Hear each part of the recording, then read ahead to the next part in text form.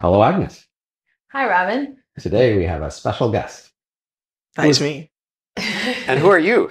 I'm William Elliot. I've been helping Robin and Agnes with the podcast since the start. We've been slowly improving sound quality and helping with the distribution as well. And we are very grateful, so grateful that you are visiting with us, and we have decided to let you choose the topic of this podcast. Yeah, very generously you've invited me out, and I'm very happy to be here. It's exciting to be in Washington, D.C., which is near where Robin works. Right. And Agnes is also visiting. So all three of us are in Agnes's Airbnb at the moment. Well, it's exciting conditional on your existing, but that's going to be the question for us right now. This is the question of the day. So I'm very interested in this whole concept of existence versus non-existence.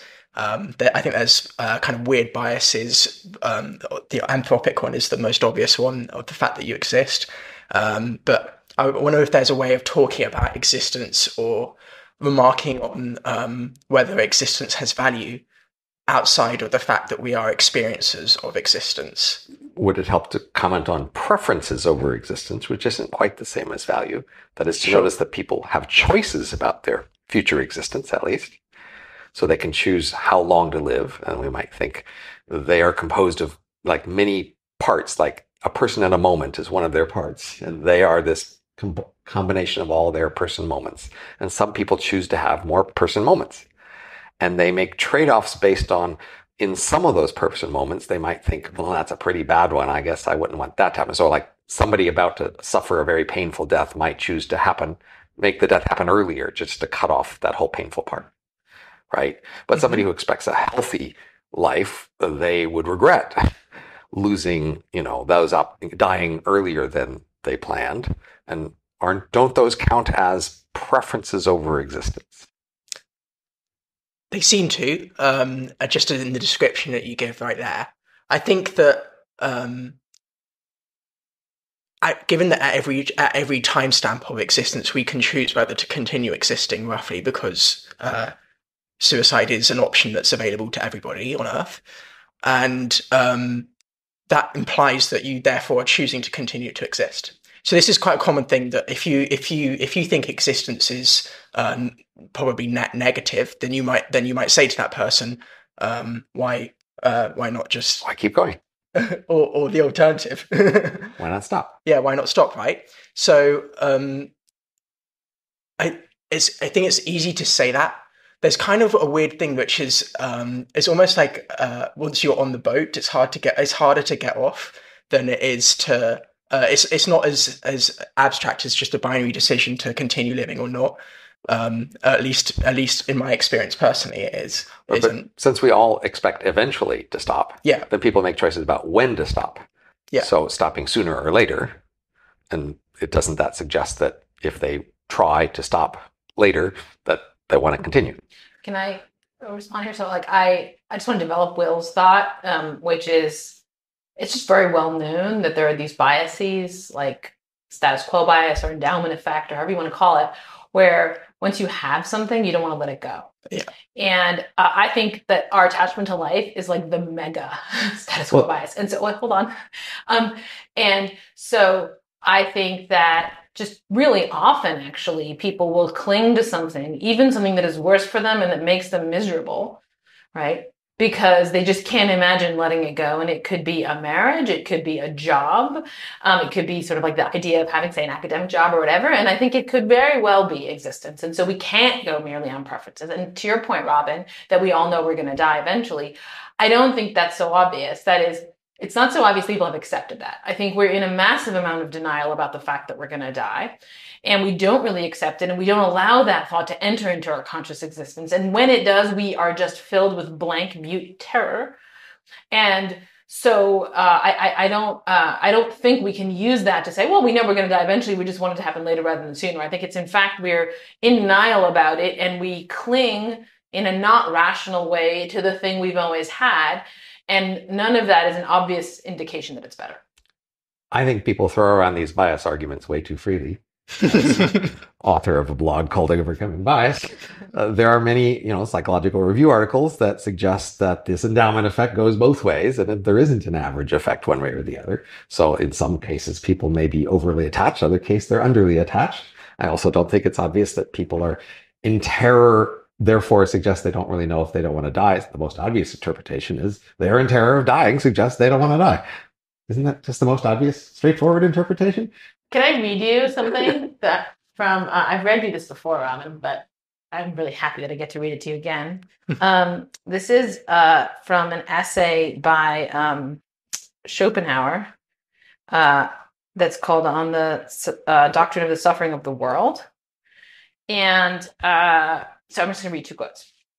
First, if suffering is not the first and immediate object of our life, then our existence is the most inexpedient and inappropriate thing in the world. Okay, that's the first one. And the second quote is, whoever wants to test the assertion that pleasure in the world outweighs the pain, or at any rate that the two balance each other, should compare the feelings of an animal that is devouring another with those of that other. So Schopenhauer thinks it's just an obvious, self-evident fact that life is on balance incredibly painful. Life for human beings, for animals, is just filled with pain and suffering and, occasional tiny amounts of pleasure. But the dominant experience of existence is one of pain and suffering. That's his view.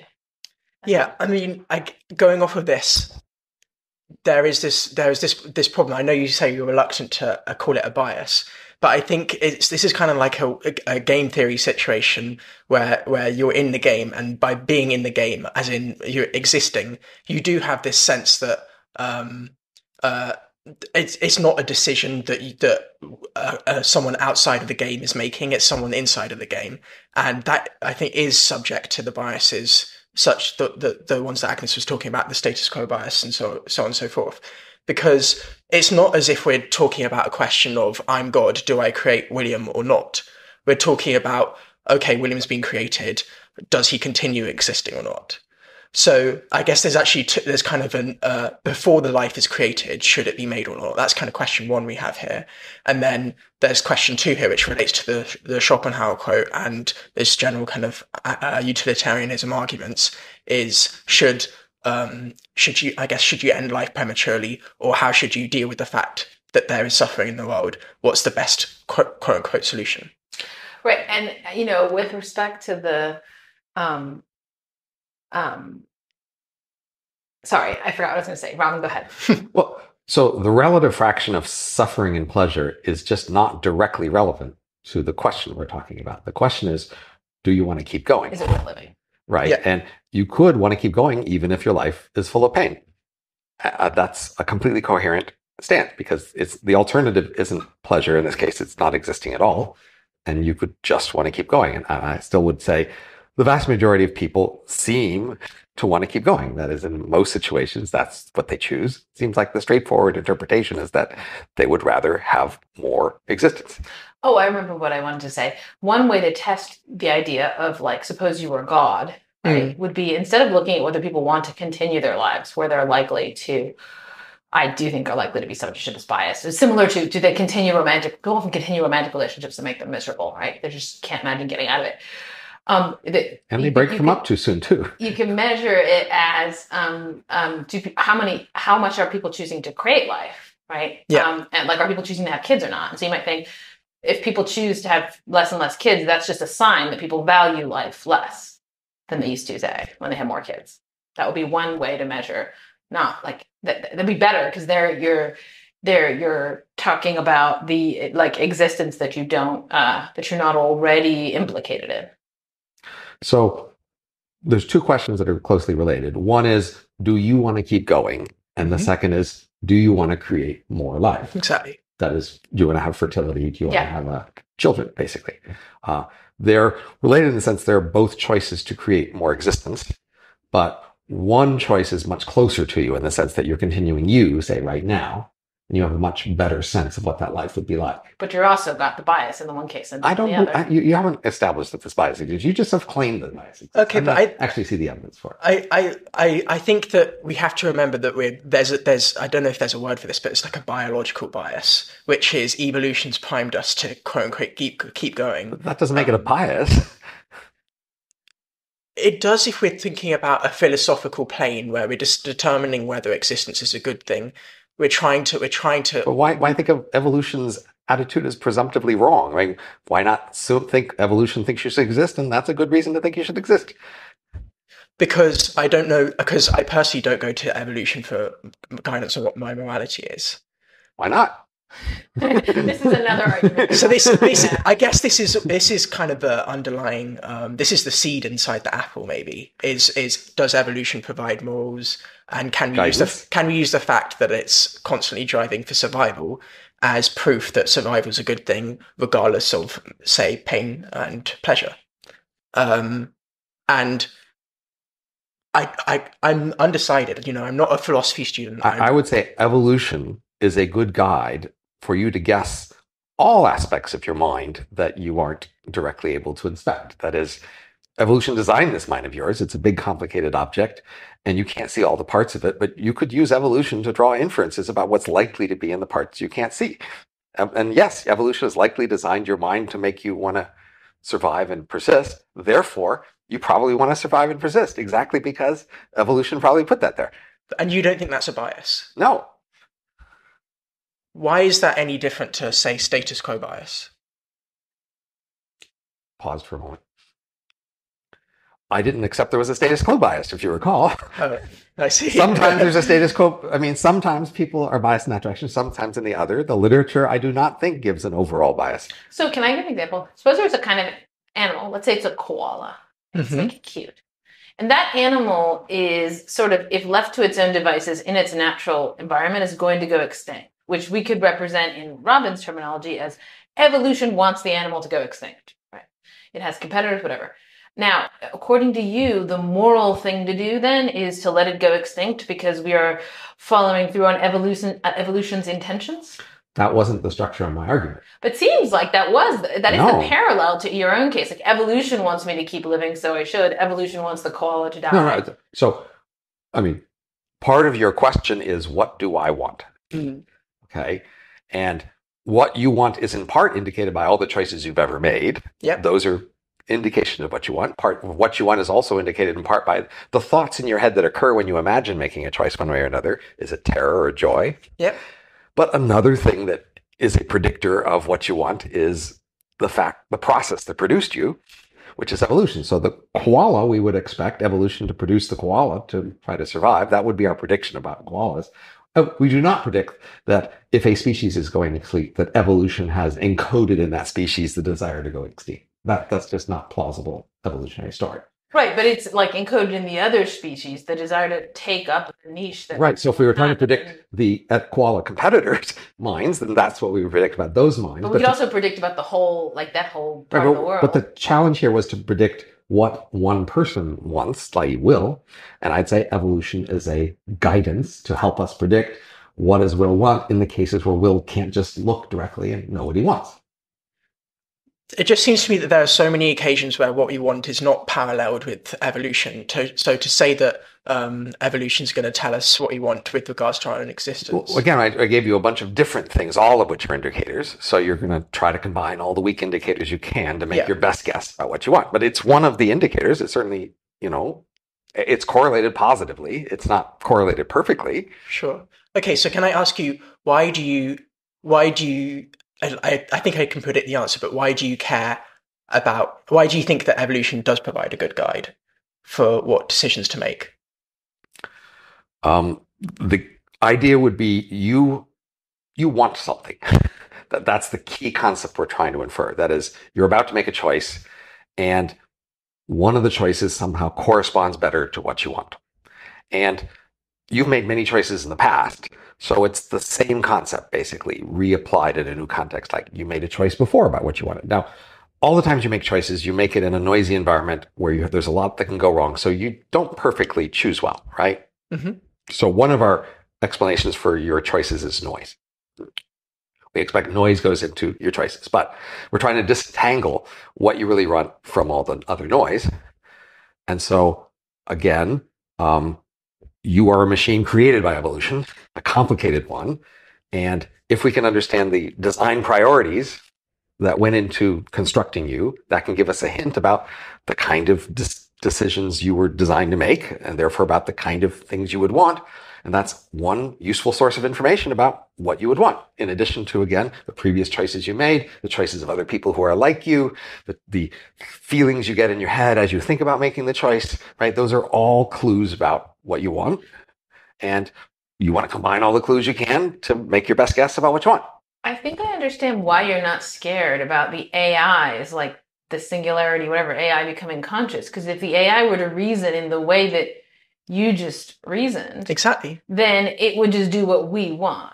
But the reason people are scared, just do it, because the reason people are scared is they think, no, well, the AI is going to start thinking for itself. And that's what all of us are doing. We're thinking for ourselves. We're like, I don't care what I was designed to do. I now own myself, and I now am able to reorient myself towards the good in my own. You could say those words, but you are in fact still executing the program that evolution built inside of you. I mean, I'm going to do that no matter what. I don't have to worry about what evolution wanted. It'll just work. Right. But you might say, want to produce choices that you won't regret later. And evolution can be a guide to what you won't regret, because evolution produced your regret. Sex produces many regrets. Yeah. And that's what evolution designed us to do. So it doesn't seem true that following evolution doesn't lead to regret. Here's a whole different way to think about the subject. So often in society, we think about all of us together trying to sort of have shared responsibilities. That is, if we have this shared infrastructure of, say, a government and electricity or whatever, then we should each do our part to make it continue and support it, right? That we have some social responsibility to allow society to continue, right? And that's a responsibility a bit above, just what you want.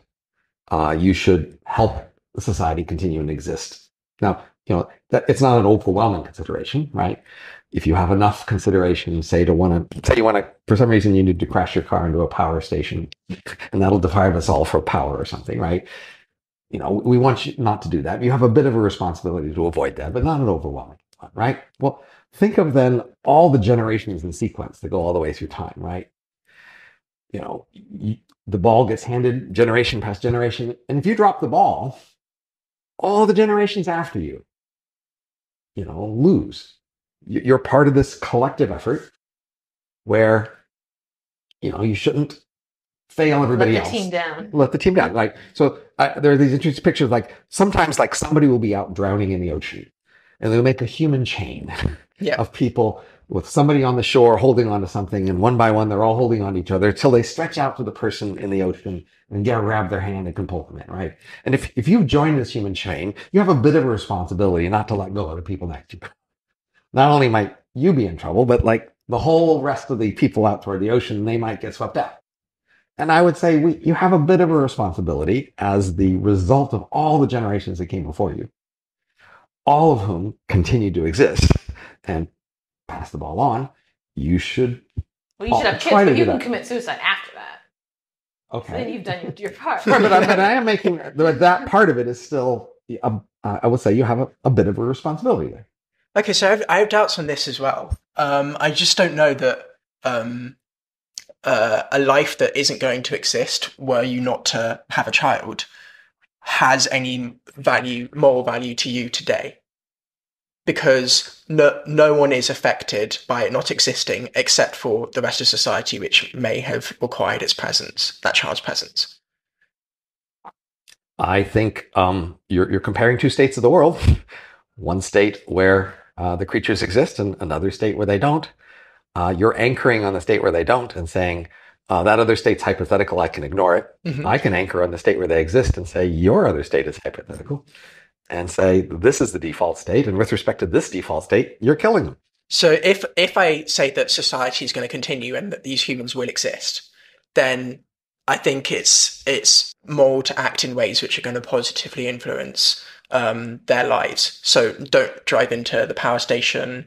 Focus on things which might seem problematic to future existence, such as AGI safety, for example, or nuclear risk. Maybe even something like climate change. I understand focusing on those when you know that those lives are going to exist, but you could also take a different strategy, couldn't you? You could say no one is to have any more children ever, and we're going to fade out and fizzle away.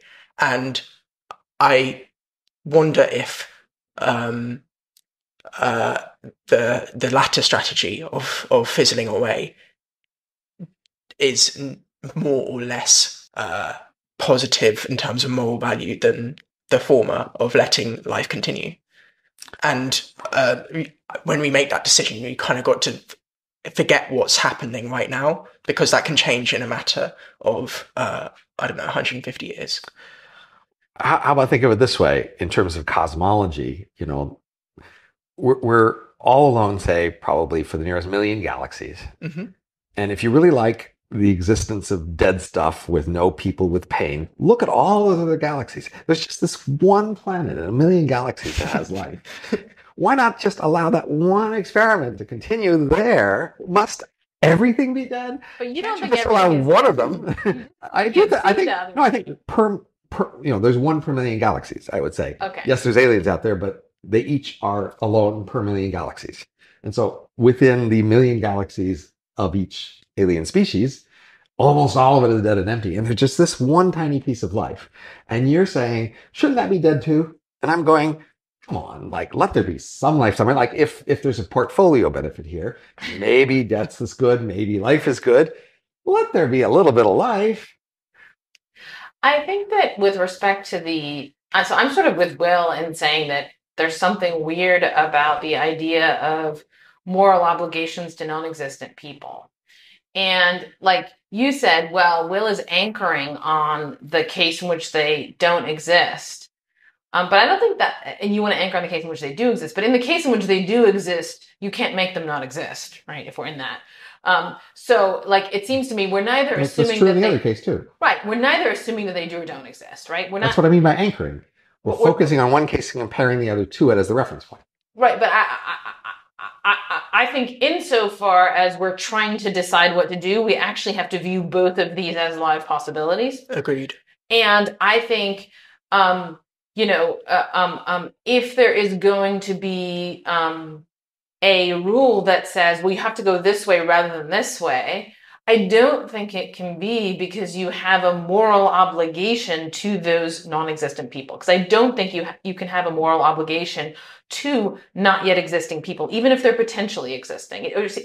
I think you can have an obligation to them conditional on their existence. So supposing we know there will be people in 100 years or in 1,000 years, we have obligations to keep the environment in a certain way, right? Yep. But the obligation to the non-existent people who would only exist conditionally on our decision to make them exist, it's just not obvious that we can have an obligation to them to make them exist.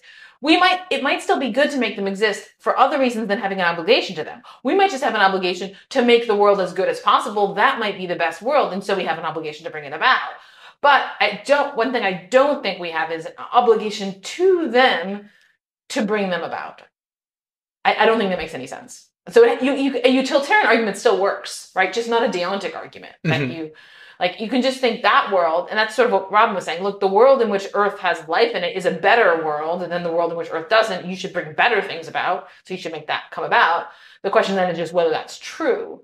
But I don't think you have a duty to. It's not like the human chain case where the people are already there and they're going to die. So I think that's a really. I could say I was always destined to let go of the chain.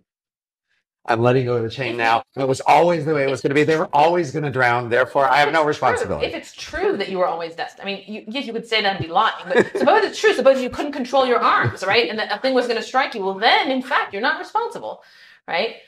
So I'm saying if we suppose that their deaths actually have nothing to do with any of your choices, which is what you're doing when you're anchoring on the possibility that they exist, then it no longer makes sense to speak about what you're morally obligated to do or not. I am more of the position you'd be morally obligated to make the good if you can.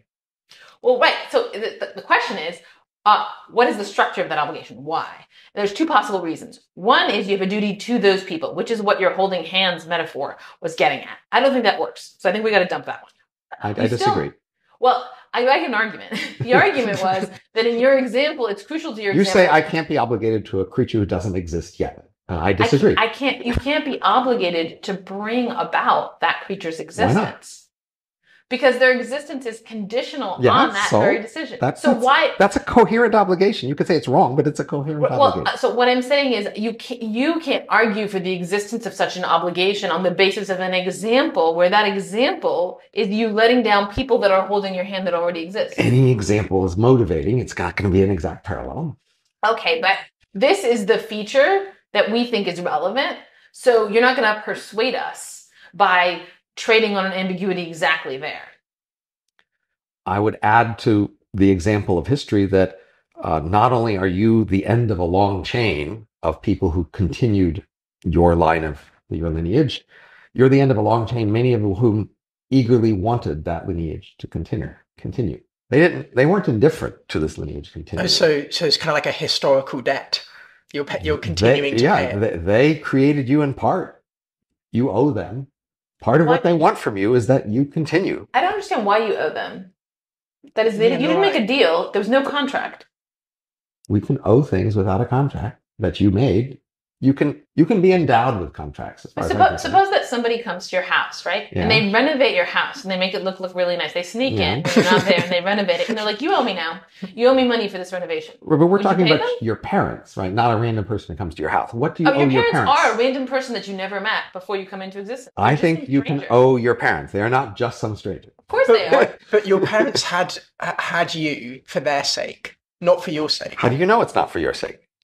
Because I think most of the times, well, because evolution would say, like, sex is enjoyable.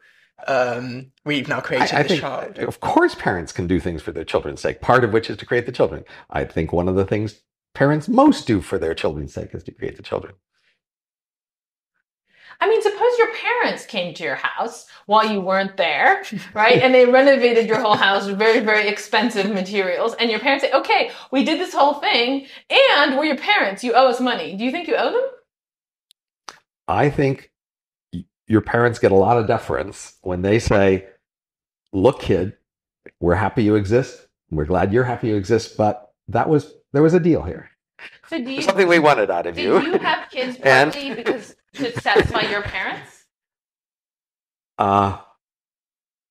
Perhaps I wasn't very consciously thinking about that, but that's not what we're talking about here. We're talking about, can your parents have claims on you? Can they say, look, we did this nice thing for you. You should do this nice thing for us. But one sign of whether they can have such claims is, do any of us respond to them? Do you have kids I certainly didn't have kids to satisfy my parents, and it doesn't sound like you did either. Long ago, there were these people called Hare Krishnas. It was a religious group, and they had this trick of staying in airports and handing people flowers. Mm-hmm. And part of the trick was, if somebody gives you something, you accept the gift, and then they ask for something, you feel obligated to give them a return. So they were asking for donations in return for their flowers. Right. And this is a common marketing strategy, which is, I do think, reflecting a real, actual human norm. Somebody gives you a gift of value and then asks for something from you. You have a bit of an obligation to try to help them out. But not infinite, but you can't refuse the gift, because you can't at the point of birth say no thanks. No, nevertheless, the norm still applies.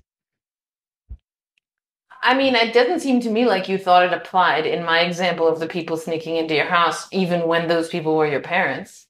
So in many cases, the norm doesn't apply. I would say if somebody sneaks into your house and actually does something add value, you could be pissed they didn't ask for your permission, but you should honestly ask, did they add value?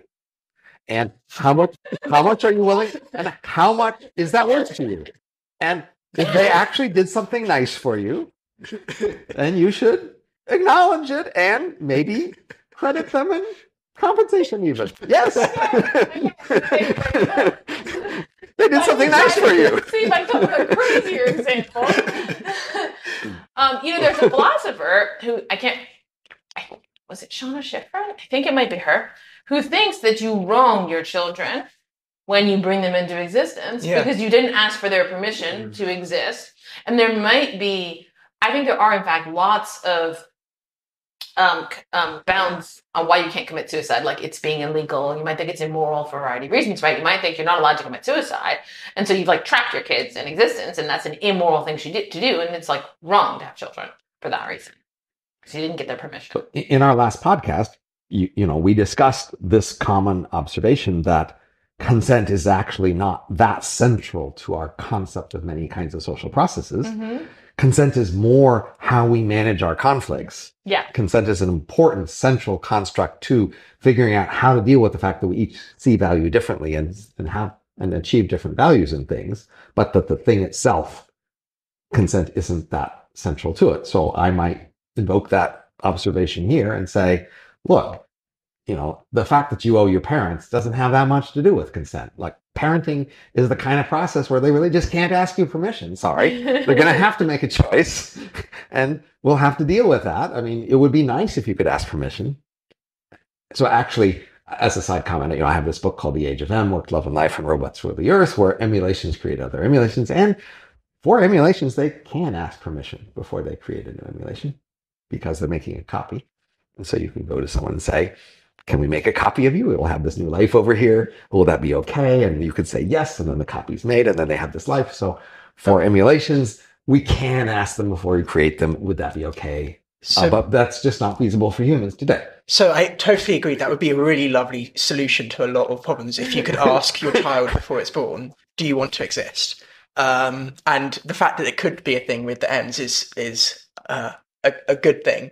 But I mean, I'm worried about something there, which is that the M isn't making the child M in its unborn state might not be making a decision completely by itself. Like it might have the same, to come back to what we were talking about earlier, it's like the same, sorry to use the word biases, or the same kind of impacts, the same kind of influences in its decision making, which might not mean it's making an accurate choice. So let's just say briefly for a moment that evolution hasn't made us into philosophers. It has, but let's just say it hasn't briefly.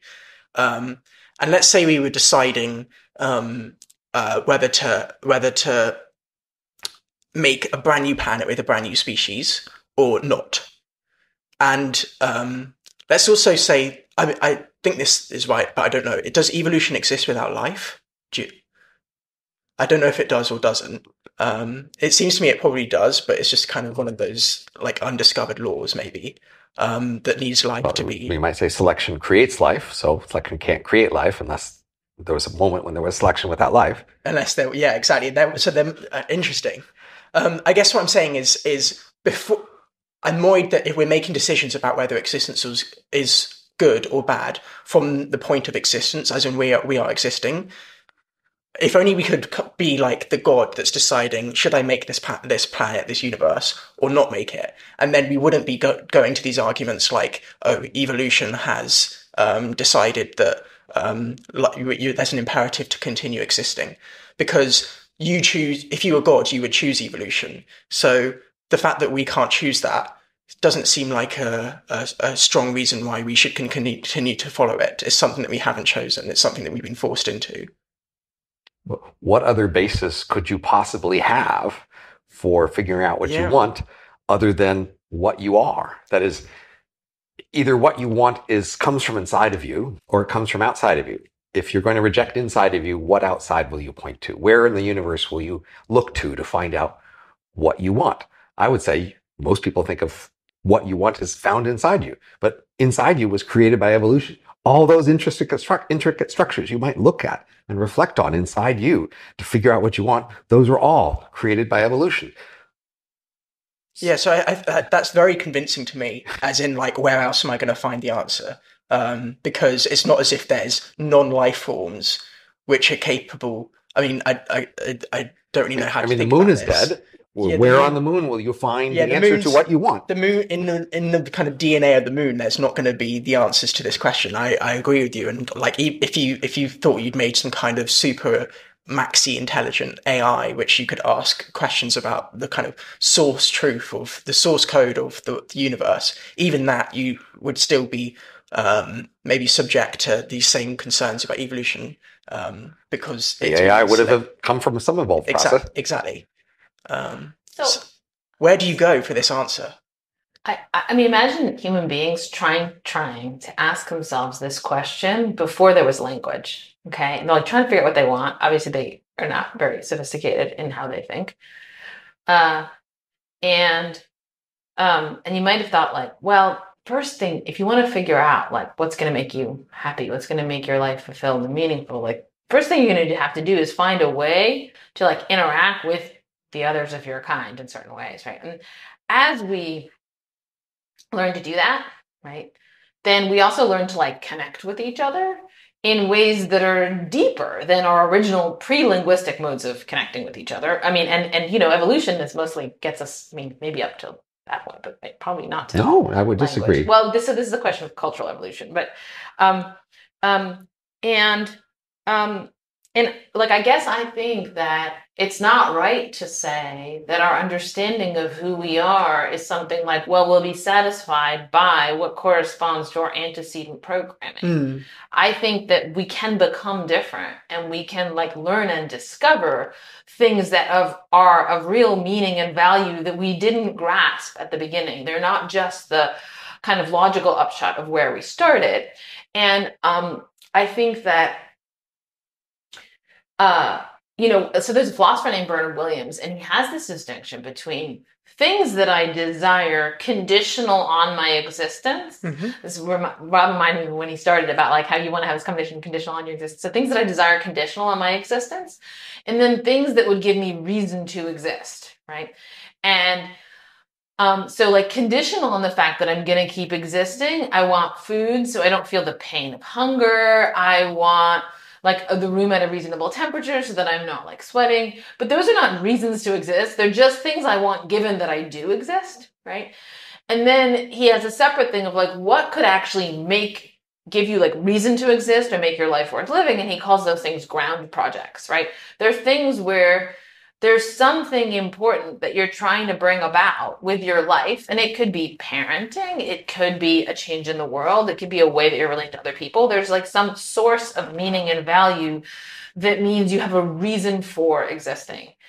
And I think most people are looking for that in their lives. They're looking for the thing that would give their life like a reason for existing. And in some sense, up until that point, we're somewhat taking it on faith. And that's actually sort of how I would put it, rather than saying it's status quo bias. We're sort of like, okay, I'm going to keep existing. I'm just going to assume this is going somewhere, right? But we're actually looking and searching. So I don't think that it has to be the case that we have to look to our coding, right, to say I'll find what I want by looking at what the person made me as. I think it's like, no, there's a process of inquiry that I'm engaged in, and I'm engaged in it partly by talking to other people and by looking into what other people have valued over life and by trying out sources of value. And what I'm searching for in that process are these like ground projects that would give my life meaning. Williams himself thought that you could find those things and they could engage you, but like maybe for 100 or 200 or 300 years. He thought we were into sorts of creatures that could handle immortality. We wouldn't find enough ground projects. We just get bored of them. So he thought like, you know, you could imagine life extension and having ground projects for a certain amount of time, but not for like maybe more than like 300 years. So I really want to challenge this picture you painted that evolution sort of created humans up until the moment they started to talk. And then after that, evolution turned off. And ever then, it's been some sort of philosophical conversation. Yeah, so I really love this distinction between reasons to exist and things that are morally good while you exist, in a sense. But again, this does have I feel like this has the weakness that Robin's talking about, which is that all those things that we might describe as ground projects, good things, reasons to exist, were also designed by evolution. I mean, even more so that this whole process of discussing things with people and thinking about things in your head, evolution set up that process and has been selecting for that process for a long time, not just biological, but cultural evolution. That is, you are the result of biological and cultural evolution, honing that whole process of thinking and discussing things and selecting the versions of them that would survive and reproduce. So you should predict that the kind of thoughts you will have and the kind of discussions you will have will, in fact, be ones that promote reproduction, at least in the ancestral environments. That it's not, there's not just a random relationship or historical relationship. They are directly related in that way. But then they often don't promote reproduction. So fertility's going down. But evolution has this really hard task in this complicated world to produce the tendency to reproduce. You shouldn't expect it to do it in every case exactly right. That's way too much to expect of it. But the complicated world was made by evolution. Yes. So it was influenced by, it wasn't entirely made, but it was greatly influenced by evolution. Sure. Sorry, I had a point, but again, I've forgotten it, like Agnes. So you ask, what is the basis? All of these bases that you will use to argue for wanting to exist or what to do conditional on existence, or all of these projects you might accept or not accept, all of the machinery that you will use to do all that arguing, discussing, that was all produced by this evolutionary process, which was blind to the consequences. So it's going to be a noisy thing and have a lot of randomness and have a lot of unintended consequences from its point of view. But nevertheless, that's the process that produced you. But not only evolution, right? You were just saying there are other things like laws of physics and stuff. But those are constant and will never change, right? So evolution is also constant in that sense that it's just the basic structure of it is constant. Right? But if we want to predict why you would do one thing versus another thing that we can imagine, we need to be imagining counterfactual variations that are possible, right? So if we want to know what we would choose, we're trying to imagine choice A versus choice B. So we have to be thinking about distinctions between A and B. So things that are constant between A and B won't be very informative for predicting a choice between A and B or advising a choice between A and B. So if A and B both are consistent with physics, then, that won't help with that choice.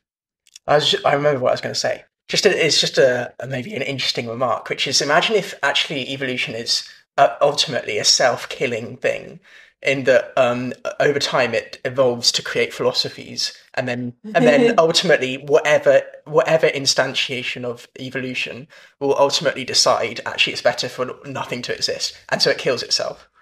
So a standard observation, it's a bit trite, but I guess there's some truth to it. Basically, the story is most animals don't understand death. Yep. They don't know that death will happen to them.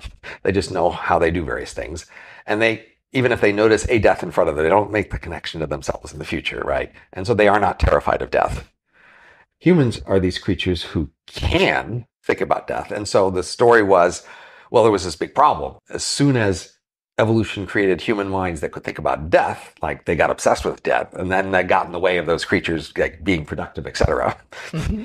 Or, they could see the cosmos and see their insignificant tiny fraction of it, right? So the story is there was this long period of evolution where evolution had to deal with the fact that giving human minds these broad capacities would create all these dysfunctional scenarios where they would get obsessed and think about the wrong stuff. But we are the result of a long period of selection after that. And so we are constructed exactly to avoid those problems. Our minds are able to set aside our fear of death or come to terms with your small part of the cosmos, right? We haven't perfectly maybe done that, but that's what you should expect your mind to be, the sort of mind that can think about these big things, but still get on with doing stuff. I want to go back to Will's. I feel you haven't fully faced up to Will's question, which was a really great question. Suppose we make the following empirical discovery about it. We don't know everything about evolution, right? We don't know like our state of knowledge. We're still working on it. And there could be big transformations in our knowledge. And we're imagining a hypothetical scenario where we learn that sort of the evolution is like programmed with a death drive, right? And it is designed for us all to go extinct. And this is the way life works throughout the galaxy, is that it's supposed to like go for a little bit and then stop, and it kind of shuts itself off. Maybe it shuts itself off by having people develop nuclear weapons or whatever, but this is part of the evolutionary programming. It's designed to go out in this way. If we were to discover this, would you think, okay, well, this should change everything. We should no longer aim for fertility. Maybe we should all kill ourselves because that's what evolution wants, and it'll make us really happy because we now know this is our evolutionary programming. So distinguish two very different hypotheses here, right? One is that evolution will create creatures who try to survive, but nevertheless, some net effect of the whole process will make it all end and die. A second scenario is that evolution would create creatures who want to die, right? That's a much harder to believe scenario. That is, evolution would select for creatures who want to die, and that's how evolution would die. The first scenario is more believable, that as evolution would create creatures who want to survive, and nevertheless, indirectly, as a net effect of everything, it would all die. But under the theory that evolution will create creatures who want to survive, who try to survive, and it will fail, then the prediction is you will also want to try to survive. And therefore, it doesn't predict that you should expect to find inside yourself a desire to die. But suppose we are in the second case. I don't think it's so crazy and implausible that there is inside of, let's eat human creatures, a certain kind of impulse towards death. And that, in effect, let's say it's encoded in us, right? This desire to die. But the way it's going to work, the way we'll eventually kill each other, is that the way that we evolve is that desire to die grows bigger over time as a proportion of our total desires, right? This is part of how the coding works. And so over time, it becomes more and more important to us. And maybe the first way you see that is lowered fertility, right? Those are the beginning of the new humans, the humans who want to die. And so this is how we see the trend, right? And we see that what our future is going to be like, these humans who more and more want to die. Would you say we should reason from that to, well, we don't want to have we don't want to have descendants, and we don't, we should commit suicide? That's just not coherent with what an evolutionary process is. That you're imagining some other process and you're giving it the name evolution. But this is just not an evolutionary process. So I maybe let's just agree with you that this is not consistent with what we take ourselves let's just to know about take a religious analog, right? God made my mind, and God gave my desires, and God created this world of life, and then God, for whatever purposes, wanted us all to die, and God encoded in our minds the desire to die. Yeah. And that's slowly getting realized, and then we are all about going on the track to die because we are trying to make ourselves die because we have found that's it. So I'm setting aside evolution, but fair enough. But we can work with a hypothetical with a God there, right? Okay. And so now what you should predict is you want to die. That's the literal prediction of this theory. Deep inside you, the deepest, most real structures, the most persistent, the most reliable pattern structures are, in fact, patterns that say that you want to die. That is your deepest desire. And do you think once you learn this, you should try to die? It would tell you that if you choose that, you won't regret it so much. It'll be consistent with everything else. Yes, but nevertheless, it will be completely consistent with your nature and your desires that you would make this choice. That if you want to recommend someone to make a choice on the basis of do they want it, that's the recommendation here. Okay, so kind of earlier you were saying that because it's evolution gives us a drive to survive, therefore it's a good thing to survive, and we should continue to have children. Therefore, it's what you want.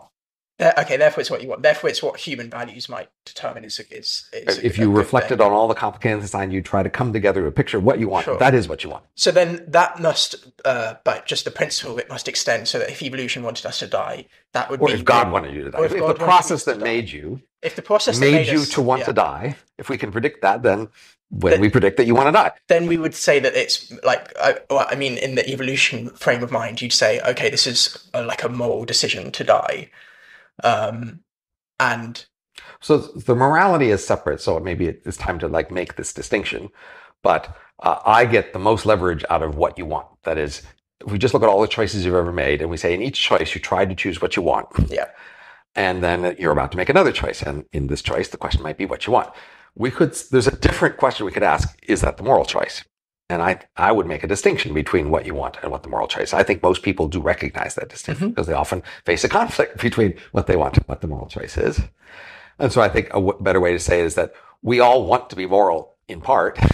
We just also want other things. And so then sometimes there's a conflict between the part of our wants that is to be moral and the other parts of our wants. Are the parts that wants to be moral, is that also determined by evolution? Yes.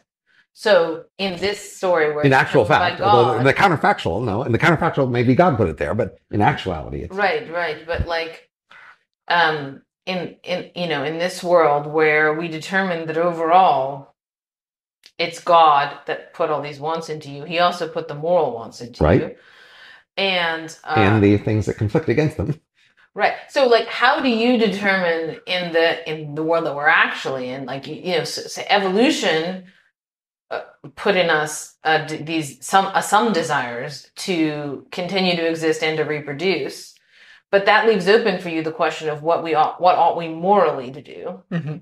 And so how do you determine that we morally ought to do what evolution wants us to do? I didn't determine that. But I mean, you were giving an argument that it's like, this is the helping hands argument, right? Right. Well, that was showing there was a moral component. That wasn't saying that was the only thing. But I guess there's the other complications, such as like what you feel like in the moment, or what society might be telling you. Those other aspects. So I guess what I've been saying is that evolution is a part of your decision. Morals are a part of your decision, and evolution produced that part and many other parts. Maybe not all parts. It seems kind of faulty to me to be making assessments about how to act in the system using the laws which brought you about in the first place. Like there's some kind of faulty. But what else is there? Is there rejoinder? Like what other possible basis could there actually be? So I'd like to believe that there's something kind of like gravity or some other law, like the speed of light, etc., that is like the whether life should exist or not. Well, we can have those laws as the causes of these ones that evolution give you. So for example, one standard account of morals is that they're ways to manage the peace in large social groups. That is, what we do is we agree on some morals and we watch for people violating the moral rules, and then we get indignant if they violate them, and that energizes us to punish them for the violations, and that manages, keeps the group cooperative in certain ways. That's a standard story for what morals are, where they came from, why they have the features they do. Under that theory, you'll have similar morals in a wide range of social creatures. It wouldn't just be humans happen to have one particular set of morals. You would expect to see similar morals in a very wide range of alien and other creatures if they function in that same way to keep the peace in a social group. So that would be a way in which they are like the speed of light, right? But the causal chain is then, the universe, cooperation is useful in the universe. Evolution needed you to cooperate, so evolution gave you the morals that produce cooperation, and then that's why you feel the moral obligation to be cooperative in certain ways. So, I mean, I was trying to sketch the alternative method of making decisions that didn't require you to just look into your own wiring and then say, oh, okay, this is what it makes me enjoy or something. And like, I think that, the word for like coming to have a new conception of how things are, that's based not on like studying what would be a satisfying conception, but studying the way things are, is learning, right? And so you might think, look, value is something that we're still learning. Like as a species, we're learning what's valuable. We don't have a complete understanding of it, and we make mistakes. And so we've done things that are bad, objectively bad, wrong. And we try to correct and we try to improve. And just like we're learning about physics or learning about math, and it's not just learning about our brains, it's learning about the structure of the world, the way the world really is. There's learning we have to do about value. And we do that learning by talking to one another, by building institutions, etc. And those values are not just like, the things that the constraints that evolution programmed into us to get along. They're in fact, that may also be true about them. I don't want to deny that. Because of course, physics and math and whatever, those results are also in some sense, our brain were programmed to have those thoughts, sure, right? But that's just like to say that our programming is consistent with our coming to know the way things are. And we don't do math by trying to do evolution and figuring out which mathematical result did evolution program me to have. And I don't think we should do morality that way either. That is, I think that the way we do moral inquiry is by trying to figure out what the right answer is, which is the way we do mathematical inquiry too. And I think that kind of inquiry is possible. So it's possible that different creatures want different things. It's also possible that along some dimensions, they all want the same thing. For the kinds of things they would all want the same thing of, then it makes sense to inquire about that same thing together in a universal way, because everybody will learn the same thing because it's all the same. if different creatures have different things they want, then it's not enough to know something generic. You have to know about you. I think you can make the same point about believing. Like different creatures believe different things, and you have to know specifics about that creature to figure out what it's going to believe. Well, It's like, well, no, I mean, if the creatures are all trying to learn math or they're all trying to understand physics, then they're supposed to converge, irrespective of if one of them has green tentacles and the other one looks like us. So that's exactly, in fact, in decision theory, the distinction between fact and values. Facts are about things outside yourself, and values are about you. And we combine them together in expected utility to make choices. So yes, we usually conceive of facts as things that are just true out in the world. Now, your belief about facts in standard story will depend not just about the world, it will depend on the information you have and your priors. And so we understand how individual beliefs could vary based on individual differences in information and priors. But of course, we also see them as converging with more information to the fact that they are about. I wanted to make the observation that if somehow you could defy your evolutionary heritage, which no doubt you can in individual cases, and just make a choice about what you value. And so maybe you don't discover what you value, but you somehow choose in a way that reaffirms and reinforces such that you become different than you were. And say, you say choose to like pistachio.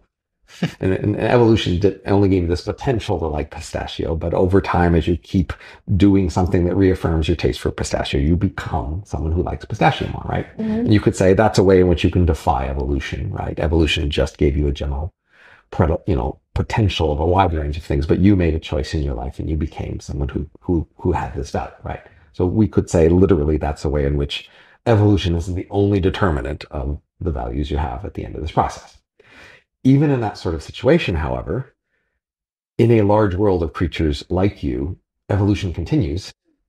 And the next generation or generation after that is much better predicted by, say, evolution than your taste for pistachio, in the sense that evolution already encompasses the knowledge that different people can play this game of changing their values. And that's what evolution was taking into account when it varied things to try to get the outcome. And that's all part of the game and all anticipated. Okay, but how's that relevant to my choice? I mean, it's kind of like saying, well, look, evolution doesn't need me, right? So and then I'm kind of at liberty, and then I might as well just think about when it's actually good, since it's going to do its thing within a modest degree of freedom. That's I mean, I only have this one life. That's my degree of freedom, but and like I can have faith that evolution's going to do its job with me playing some small part in that, and then I should just figure out what's good and not worry too much about evolution. But in fact, if you think about evolution, might help you get there faster because it might tell you. Help me get where faster? Where evolution wants? I'm saying to this pistachio thing, right? You might realize if you looked at evolution, it's going to make me want to do pistachio.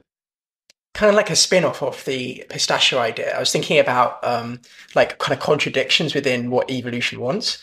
Let's say we knew kind of in advance that humans were going to be killed by like a fleet of giant squids, and they were gonna evolve to rise out of the ocean and kill us. How would humans react? Well, humans would, if we knew about this, we usually develop, anti-giant squid weaponry, and then kind of based off this pistachio example, I was just like thinking, actually, whatever humans choose to do, whatever they choose to do, is because evolution ultimately effectively selected for them to be able to do that, or to do that in the first place. So it's kind of like a slightly inescapable thing, like constantly afflicting us. Up to a point, that is, so there are many games in game theory, as you know, where the optimal strategy is to flip a coin. Yep. That is, the equilibrium says flip a coin. Now, the equilibrium doesn't say whether the coin comes up head or tails, right? So in some sense, you are the captain of your ship, the author of your life. You flip the coin, and you decided if it was head or tail. Right. So in some sense, evolution could have constructed you with some randomness. I mean, no doubt it had to take into account there were just going to be randomness it couldn't control. And so its overall strategy for you includes the fact that it can't predict a bunch of details about what you will do. And then that's sort of a story about free will in some sense. Yeah. That free will, what seems to you free will is the randomness that the system that designed you couldn't anticipate, that it just had to accept. Yeah, evolution definitely has this like deterministic flavor where whatever happens will be because, in a sense, evolution willed it.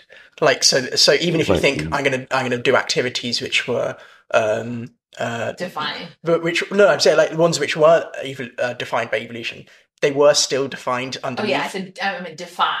Oh, defy, yeah. Sorry, right. Defy, yeah. They were still defy. Right. They were still defined by evolution underneath. Yeah.